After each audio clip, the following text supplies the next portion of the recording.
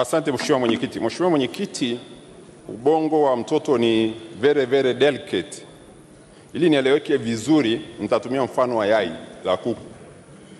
Yai la kuku ukiliwekea joto stahiki utapata kifaranga, kitakuwa kuku na baadaye litataga.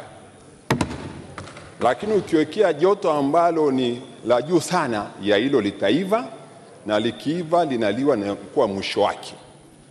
Lakini ukiwekea joto jingine, yai hilo unaweza ukaliharibu au kulidumaza. Huu ni mfumo unaokufa au unaodumaa. Kutakuwa na deterioration au stagnation katika system. Naomba tusiue au kudumaza akili za watoto wetu, lulu zetu, zawadi ya mama Tanzania. Mheshimiwa Mwenyekiti, nimeanza na hilo kwa sababu kinga ni bora kuliko tiba. Tumeamua kupitia wizara yetu ya elimu kukumbatia ujinga ambao ndio umesababisha umaskini, maradhi, rushwa na mambo mengine katika jamii ya Tanzania. Imeandikwa kwamba watu wangu wanaangamia kwa kukosa maarifa, yani mfumo endelevu. Mheshimiwa Mwenyekiti, kwa nini nasema watu wanaangamia? Ukichukua vitabu kwa mfano, nilikuwa nasoma hivi vitabu vilivyofanywa maboresho sasa. Ukisoma kitabu cha darasa la pili, unaambiwa unganisha sauti za herufi. Tangu lini ukaunganisha sauti za herufi? Na consonant a, e, i, o hata kuiandika ni tatizo. Hivi vilivyofanywa maboresho vinavyosambazwa sasa. Niliwahi kuimba kwenye bunge hili. Ukiangalia kitabu cha darasa la 3 cha Kiingereza vinavyosambazwa sasa kina makosa luluki. Unawezaje ukaanza na alphabet unit ya 3 wakati unit ya kwanza unaanza na sentence? Nimetaja machache tu. Vitabu vyetu hivi havina majina ya wahariri, vitabu vyetu vina maudhui mabovu, na vitabu vyetu vinakiuka hata sheria na maadili, vinaonyesha ukatili. Tangu lini polisi akawa ni mzungu na wanatesa watu? Kwa nini? Vitabu hivi vilifanywa maboresho. Mheshimiwa Mwenyekiti, shule binafsi. Shule binafsi ni wadau muhimu sana katika elimu ya taifa letu la Tanzania. Wengi wetu ni zao la shule binafsi.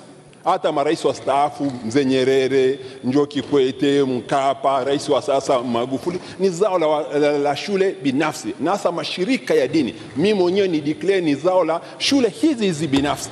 Leo hii kama sio shule binafsi, tuorodheshwe wabunge humu ndani ya bunge wangekuwa kwenye hali ya namna gani? Na shule binafsi nyingi hata zilizotaifishwa, kwa mfano shule ya Pugu, Ihungo, Umbwe, Peramio, Masasi, Minaki, Weruweru, Kilakala, nitaje vichache tu, na vyuo vya ualimu. Mheshimiwa Mwenyekiti, mkoa wa Kilimanjaro una shule 314. Mwaka jana kidato cha 4 wamekuwa wa kwanza kitaifa, niwapongeze sana, na nipongeze shule ya Anuarite ambayo iko jimboni Vunjo ambayo imekuwa ni shule ya 5 kati ya shule 10 bora. Mheshimiwa Mwenyekiti, mikopo ya vyuo vikuu.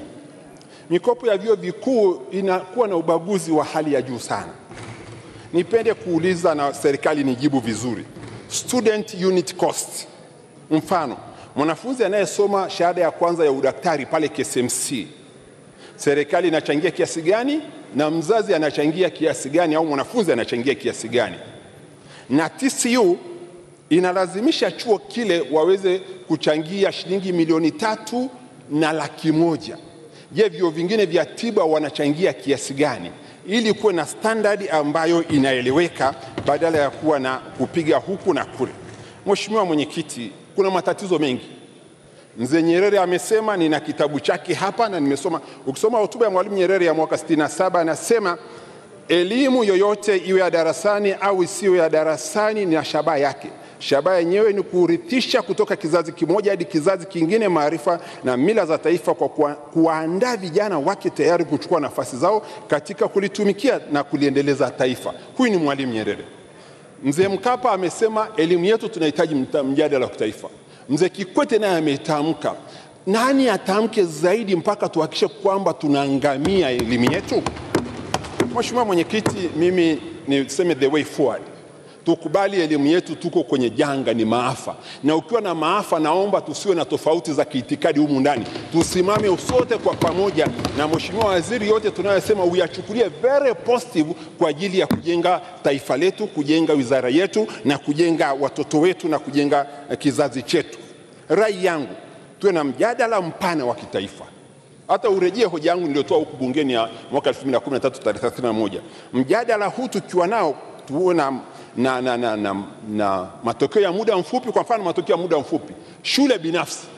Kwa nini wizara ya fedha ianze kwenda kwenye majengo, mabwalo, mabweni, kumbi, waanze kutoza mambo ya kodi ya majengo, kodi za ardhi, za viwanja vya michezo? Hilo wala halihitaji mjadala, ni swala la muda mfupi. Jadilieni serikalini, ondoa zote wala usijadili. Ada za mitihani ondoa wala msijadili mambo kama haya.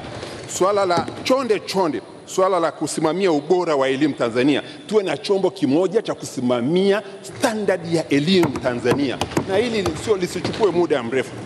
Mheshimiwa Mwenyekiti, sisi Tanzania tunahitaji dunia kuliko dunia inavyohitaji Tanzania.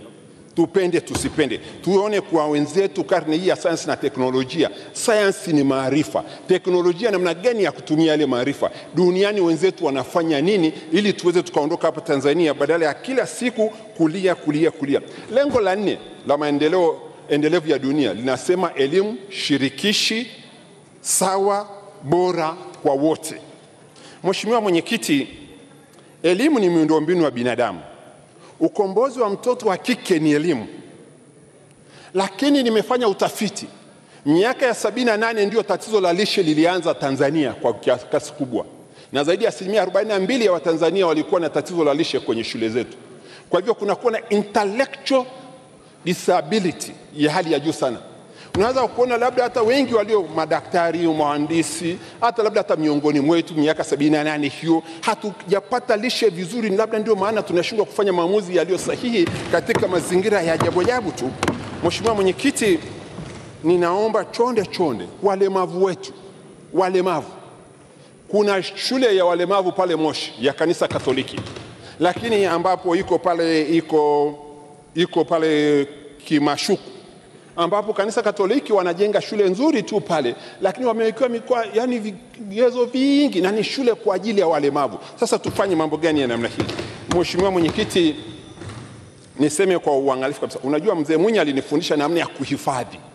Kwa mfano, mimi nilivyosoma darasa la kwanza, Sister Benedicta na Sister Protasia walikuwa wananifundisha, wananiambia ukitaka kumjua Yesu ni kujua elimu. Na walikuwa tunaimba hivi, tunasema warohoni wiye mwalimu, kwake unifumbulie, kukujua nipe elimu, Yesu mwema nijalie, Yesu wataka nikupende.